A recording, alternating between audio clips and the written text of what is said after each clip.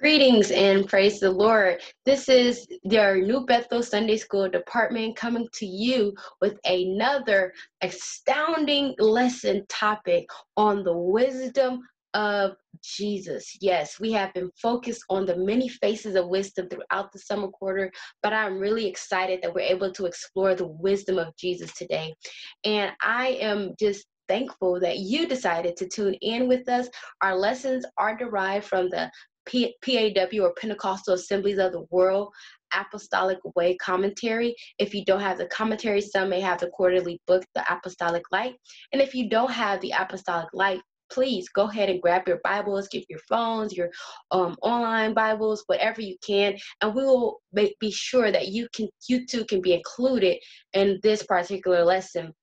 I will be presenting, and I am very grateful as the Christian education coordinator as well as a Sunday school teacher to be with you. I'm Minister Litney Gray, and I pray that you will be blessed by this lesson. Before we begin, I want us to open up with prayer that our eyes and hearts will be able to receive what God has for us.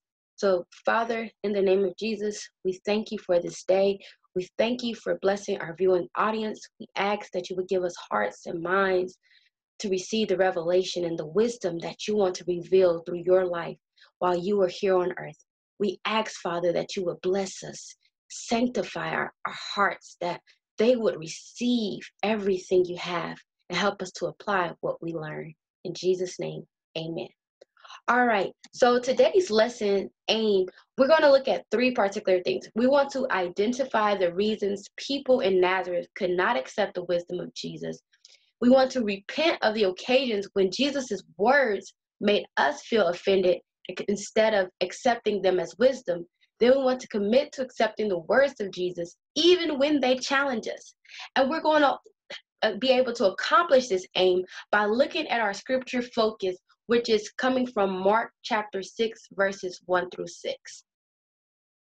And for this particular lesson, I've decided that we should go ahead and read out of the Amplified Bible because it really illuminates the text and provides greater details of what's occurring, the action, what's happening in Jesus' hometown, how is he responding, and what does that teach us. So let us start at verse 1 of Mark chapter 6 in the Amplified Bible. It says, Jesus left there and came to his hometown, Nazareth, and his disciples followed him. When the Sabbath came, he began to teach in the synagogue, and many who listened to him were astonished, saying, "Where did this man get these things, this knowledge and spiritual insight? What is this wisdom, this confident understanding of the scripture that has been given to him, and such miracles as these performed by his hands?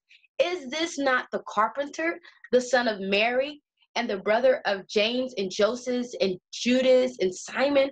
Are his sisters not here with us?" And they were deeply offended by him, and their disapproval blinded them to the fact that he was anointed by God as the Messiah. Jesus said to them, "A prophet is not without honor or respect except in his hometown and among his relatives and in his own household." And he could not do a miracle there at all because of their unbelief, except that he laid hands on a few sick people and healed them. He wondered at their unbelief, and he was going around in the villages teaching. In this particular passage of scripture, in Mark chapter 6, verses 1 through 6, what can we learn from these people of Nazareth? As we look and go back to our Bible, I hope you have your Bibles out, and if not, just follow along.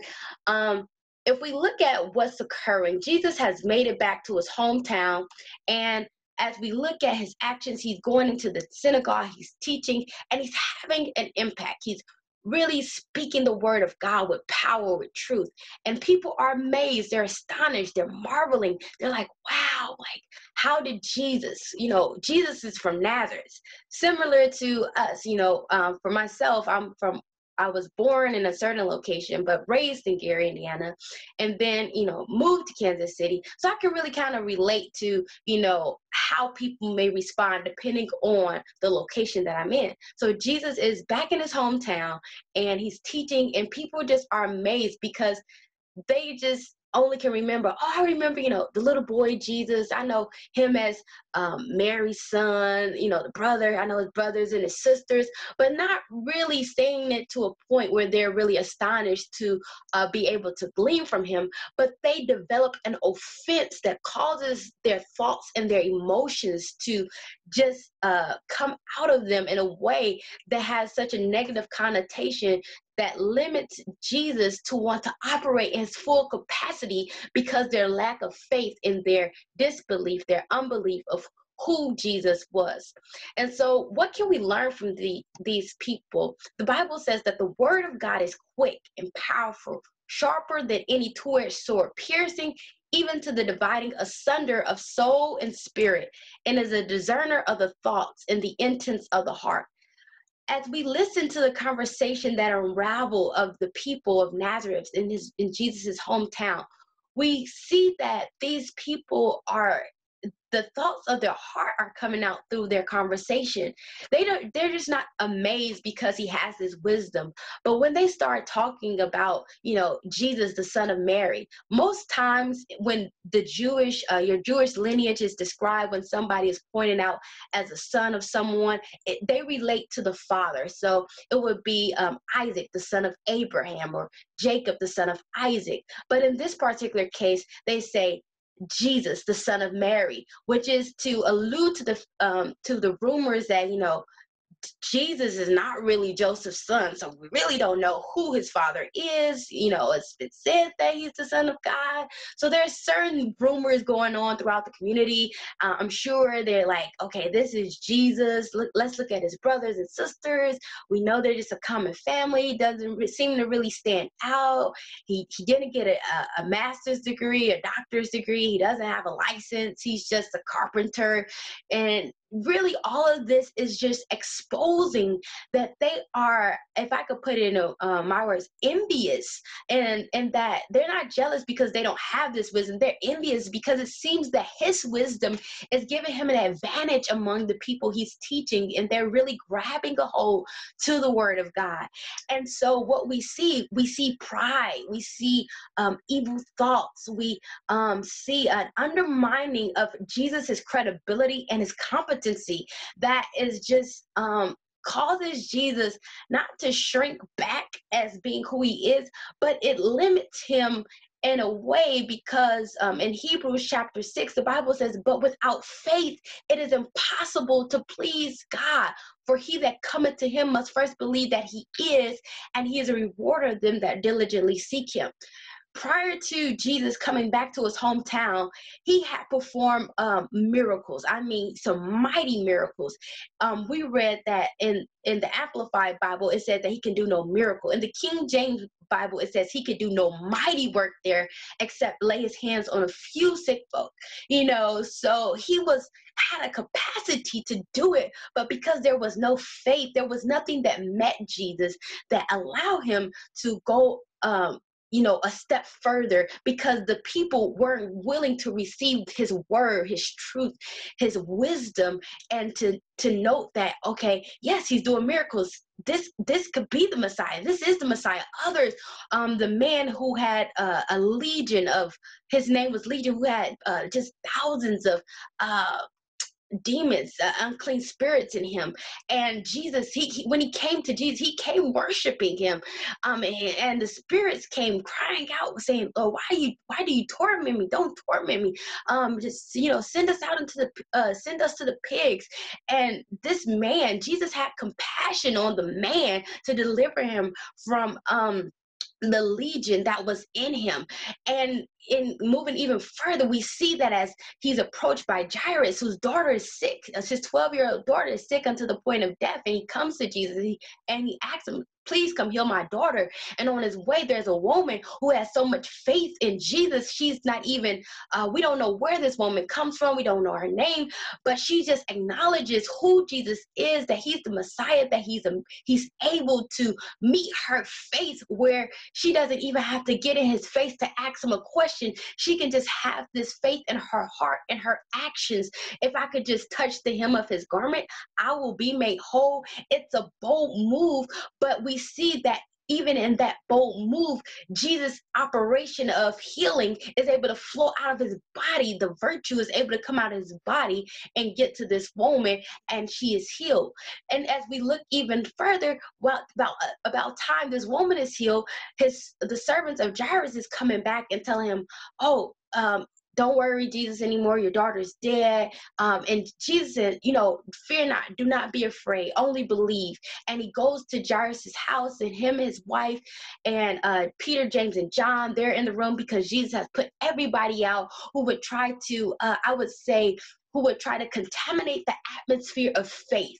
And when you have disbelief, when you have mockery, when you have an undermining of Jesus' ability just to be God, because he was not just a man, but to be God, we have to put those things out the room. So what can we learn from these people? We have to learn that when we're receiving the word of God, that we're not questioning who God is. We may have questions to, how he may be doing a certain thing, as to, Lord, what are you doing in my life? Asking him for clarity's sake, but not to undermine his authority as God, his authority as the healer, his authority of being who he is. And so now we can take it a step further and see, how did Jesus respond to all of these questions and all of this question to his credibility of being the Messiah.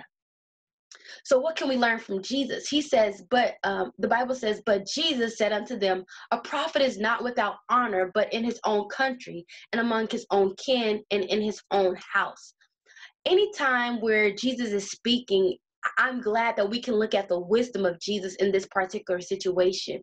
We see him, being questioned, being interrogated by the people of his hometown, the people most familiar with him, but he acknowledges that the intensity of what he was feeling in the synagogue.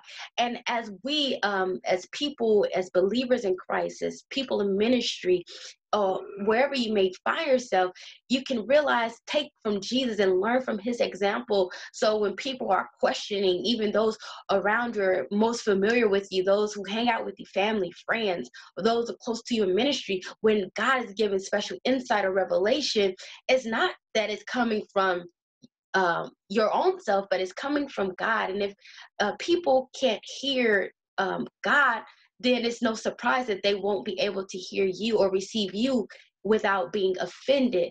Back in the Old Testament, many prophets that were true prophets, they had to encounter a lot of times where their messages, where their what they would say would have certain rebuttals. People would, say, God didn't say that, or he didn't send you, or if you don't stop prophesying in the name of the Lord, then we're going to kill you. You can look at Jeremiah and other prophets in the Bible who really had to take a stand and understand that their words would not always be popular, but if it's the word of God, and if it's what the Lord has given them, that they had to stand on that and be okay with being shunned away, even if it meant by those who were close to them. So what can we take away for our personal and community lives? So as individuals and as a community of believers, we must continue to ask and seek God for his wisdom, to pray for an open heart, and to receive and believe God's word. We must be humble and repent when needed to receive God's truth and his wisdom. The Bible says that the fear of the Lord is the beginning of wisdom, and before honor is humility. So as we look at these 3 points, and looking back at the text, we see that when Jesus, he did heal some people in his hometown, but he couldn't do a mighty work. God, when Jesus, before Jesus left, he told his disciples, greater work shall ye do, because I go into my Father. And this is where we can increase our faith to the level that pleases God, that he can do a mighty work in us. But we have to have an open heart to receive and to believe his word. And that calls for humility. the people sometimes in our communities, or when people think they know about us and know something about us, that our record can't speak for itself, but they still have more questions about, our ability to operate in ministry, or our ability to serve God, or to pursue God at a higher level and a deeper level. We must stay in a position of humility and seek God and say, Lord, I know what you said, and reference God as the source of our faith, because he's the one who gives us the strength to continue on in his word. And sometimes Jesus, I know for myself, there have been times I prayed, and I'll get up and open my Bible, and the word hits me like a ton of bricks, not just like a refreshing cup of water. When it hits me like a refreshing cup of water, I'm like, yes, Lord, I needed that. When it hits me like a ton of bricks, it's almost as if I'm trying to guard my heart from really being exposed by a God who already knows about me. And it takes me humbling myself and saying, God, I don't know everything. I need you to take out this, that place of offense. Don't allow offense to stay in your heart when we're met by Jesus's word, when he's trying to teach us something, when he's trying to instruct us in his ways and his truth. He wants to do the miracle, but the Bible says that faith comes by hearing, and hearing the word of God. And we want that word to bring forth fruit. We don't want offense to cause us to have joy when we first receive it, but because we're offended, there's no fruit that comes forth out of it. There's only a stony ground and a stony heart. So that's what we have to pray and ask God to open up our hearts and to receive God's word for our lives, because it is in that place of humility that the honor is bestowed, not from men, but from God. And that is the beginning of wisdom. And that's why I'm so excited to be able to take notes from Jesus. He didn't get upset with the people. He just didn't do all that he wanted to do. He did do something, because I believe just his very nature is that he's merciful, that he's compassionate. So there was some people, and I look at the text, I was like, I wonder who those few people were that got healed. I wonder what their condition was. Was it a headache? Was it leprosy? What was it? Was it just, a family friend who so happened to be in the house? Did these people say, Jesus, are you going to heal me? Were they sarcastic? What was that like? So those are the questions that unravel as I think about this passage. And I want us to think about, what in our lives how can we apply the word of God to our lives, even sometimes when it challenges us to re-examine our thought process and re-examine the way we think about who God is and what he wants to do in our life. If I could just, summarize this these people, I would say that they were not expecting the unexpected. They were expecting the same old. They were expecting Jesus just to be Mary's son, not even acknowledging him as the son of Joseph, as other writers in the gospel had done. But we see that here, that it's calling for us to glean from the word, to not have an evil heart of unbelief that displeases God. We want to make God smile. We want to allow this relationship to grow, and for our love in him to grow, and to grow in a relationship with Jesus.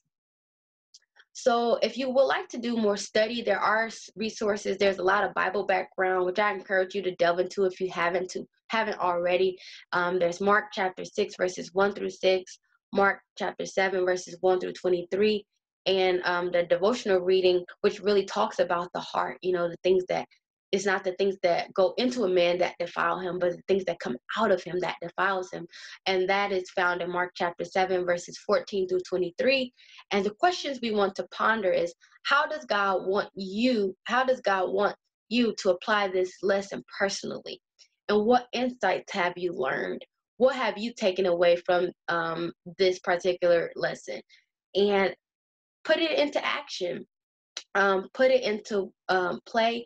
I am very grateful that I've learned a lot along just my journey in life this far. Even when it comes to sometimes people's perception, it may not be what you perceive about yourself, but that's when we have to just stay in alignment and be in God's presence and glean from what his mind is and what his thoughts are, so that we won't be offended by the people that are offended by us. Because the Bible does say that Jesus marveled. He marveled. He was astonished that, he couldn't do more. He wanted to do more, but it just marveled. He's like, wow, I cannot believe they don't believe. But these things had to come to pass. So it's been a blessing to be here with you. I'm going to pray us out, and I just encourage you to dig into the Word of God and to glean more from the wisdom of Jesus, especially throughout the Gospels. It really is a blessing. But Father, it's in the name of Jesus. I thank you for being allowed to teach this lesson on today. I ask that you would bless those who are maybe struggling in their lives or struggling dealing with offense. We ask, God, that you will remove that barrier and just give a place of healing and receptiveness to your word, to your truth, because you know the thoughts you think towards us, thoughts of peace and not of evil, to give us an expected end. You correct the son that you love. And so, God, we thank you for giving us correction and allowing us not to have an evil heart of unbelief, Lord, and not to reject your word, but to receive it, God, and allow it to do a greater work in us and through us. Lord, continue to bless all that are gathering and wherever they are, bless them throughout their week, throughout their days to come. It is in Jesus' name we pray. Amen. Thank you, and God bless you. See you all later.